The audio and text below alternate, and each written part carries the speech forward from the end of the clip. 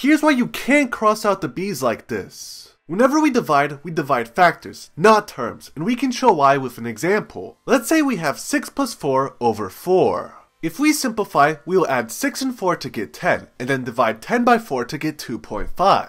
If we just crossed out the 4's, we would end up with 6, not 2.5. If we factored out 4 from the numerator, we would have 4 times 6 over 4 plus 1 in the numerator.